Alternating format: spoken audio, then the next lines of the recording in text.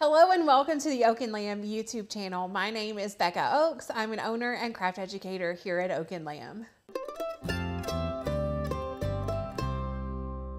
Today I want to talk to you about how easy it is to create labels with your Cricut Joy. We get lots of questions and comments about different projects that you can create with Cricut Joy, and honestly, you can create basically anything with Cricut Joy that you can with the Explore series machines, other than print and cut, but we do have a hack for that too. As long as the size that you are creating your project to be fits within this restriction, which is like 4.5 inches wide. So, don't feel like you're limited with this tiny machine. It does do some great things as long as you're doing smaller projects. But what we need today in order to create these labels is some printable vinyl. I am using a printable vinyl that is a matte printable vinyl because I'm also going to be using a Cricut pen. There is a specific pins for the Joy, so don't just go out to your local craft store and get any Cricut pins. They will not fit. They do have to be labeled Cricut Joy pins because they are a different size. Anyway, we're going to be using the Cricut Joy pen in order to draw on our printable vinyl and then cut it out for some awesome labels. So this is all we need here in order to create labels. Let's jump over onto the computer and look at the preparation in Design Space that we'll be doing. Before we jump over into Design Space, I wanted to grab an accent here from the Oak and Lamb website. If you go to our website and are a member, you can just type in accent and get all sorts of fun decorative pieces like this. And so I want just something cute but decorative, maybe this one. So I'm just gonna go ahead and press download, and you can see this box will pop up. We'll press the download button and then it will say, or it will download to our computer, and you can save it wherever you want. To pull it into Design Space, it's very easy. We're just going to open Cricut Design Space, press upload, upload image, and then drag in the SVG or PNG, but I prefer SVG. Press upload, and then we can add it to our canvas. Now what we want to do is decide how big we would like our labels. You also need to decide what shape you want your label, whether that be round or rectangle, square, triangle, whatever shape you want. Let's go ahead and go to the basic shapes on the left-hand side and grab the shape that we have chosen.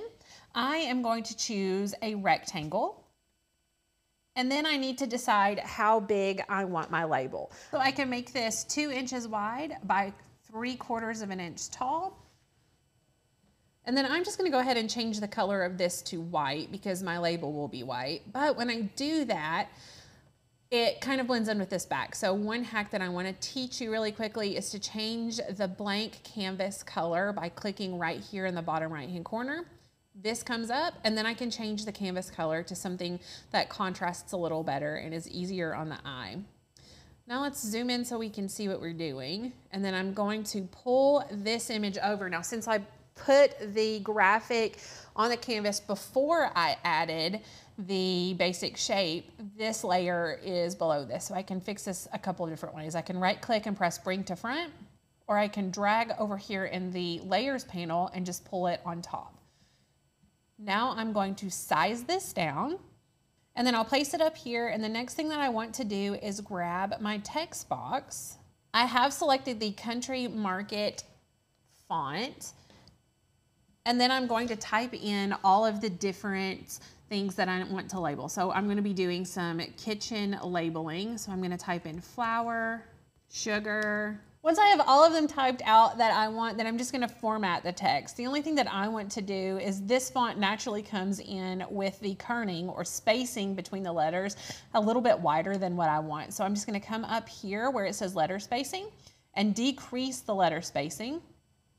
I can continue to click that or just hold it in and it will do it quicker.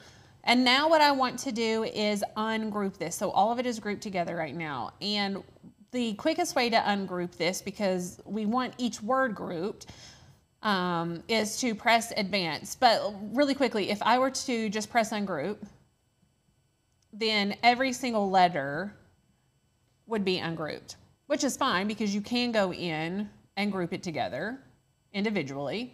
Or the easiest way to do that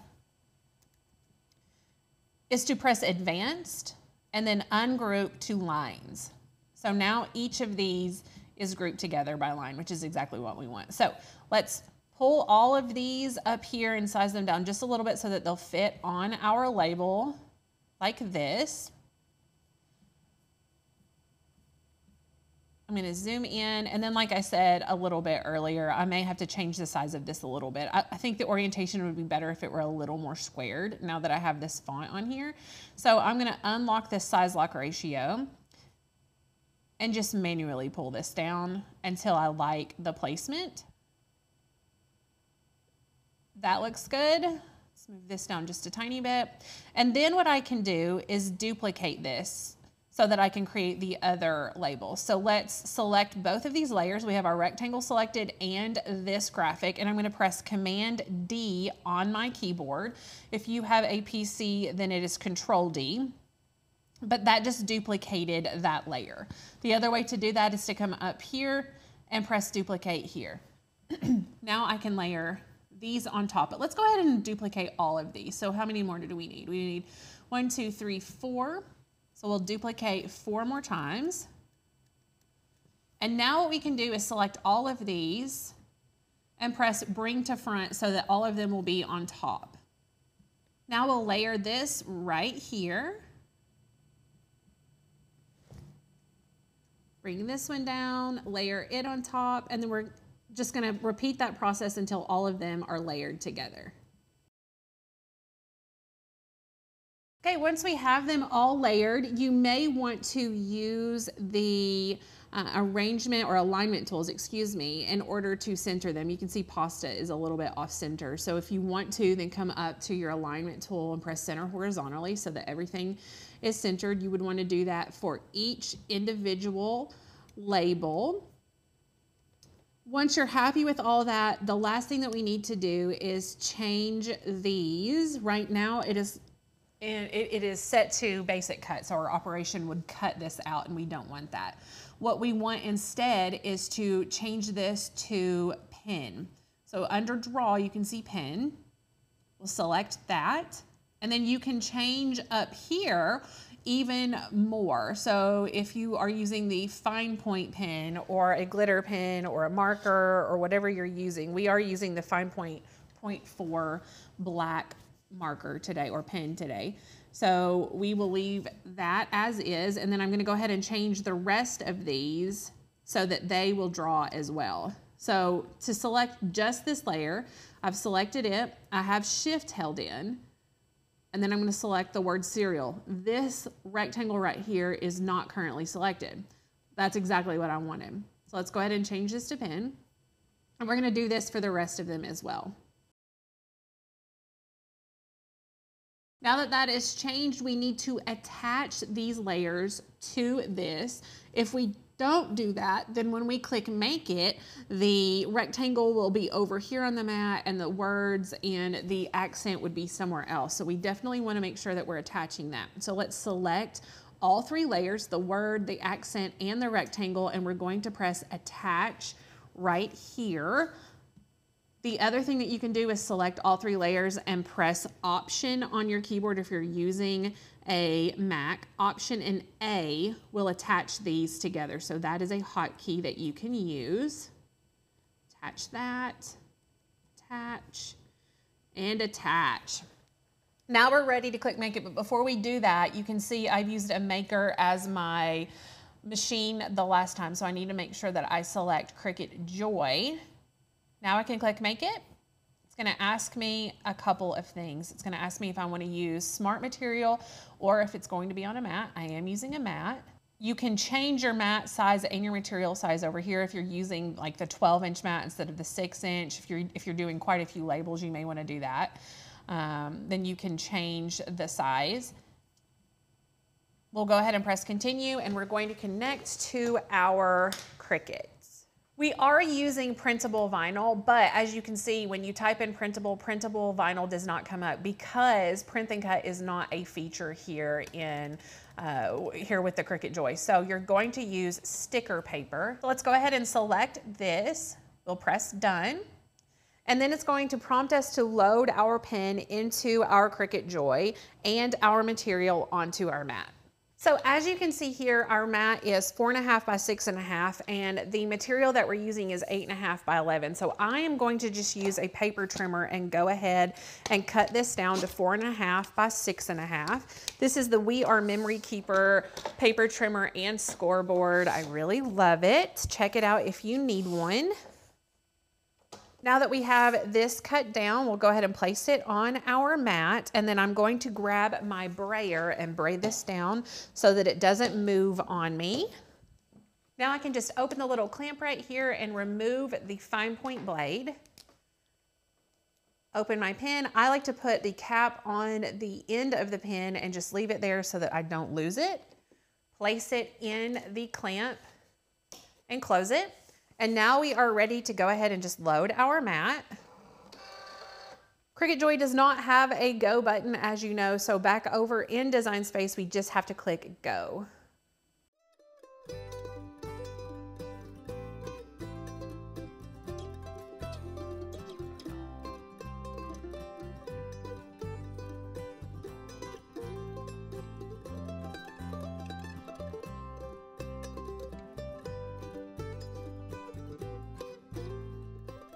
Okay, now we are ready for the next step, and that is to remove the Joy pin and put our fine point blade back in the clamp. You notice the mat is still there, did not have to unload it. And then back over in Design Space, it will give you the prompts to press go once the fine point blade has been reinstalled.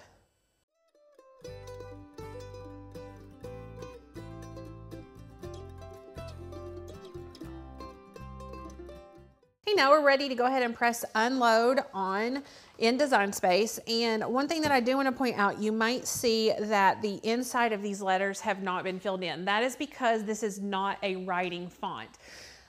So Cricut Design Space, if you pull in a different font, and even some Cricut fonts as well are not considered writing fonts, which means that Design Space sees the outside lines of the font and not just one line. So if you want one line that you don't have to fill in, then you need to look for writing font specifically.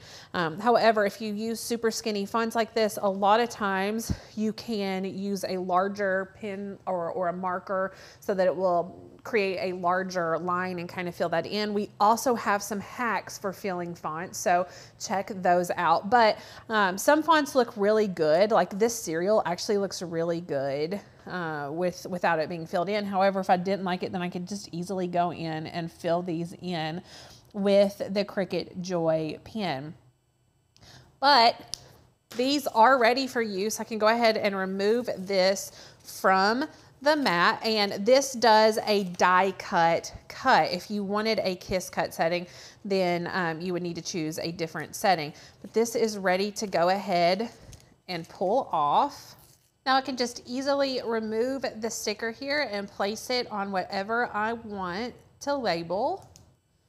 And we have quick and easy labels with our Cricut Joy.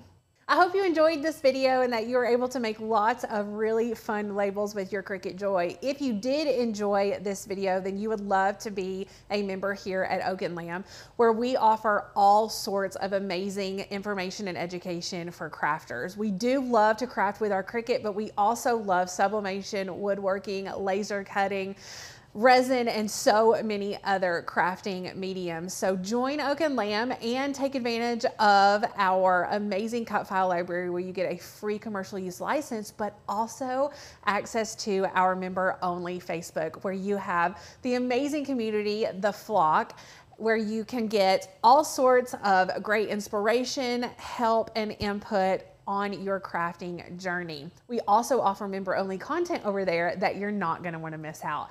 Click the link below and try out Oak and Lamb for a month for only $9.99. That is an incredible deal, and it's a great trial for you to see if Oak and Lamb is a good fit for you. Thanks so much for watching this video. Let us know if you have any questions or comments by leaving a comment down below. And if you're not a subscriber to the YouTube channel, go ahead and hit subscribe. See you here another day for another video.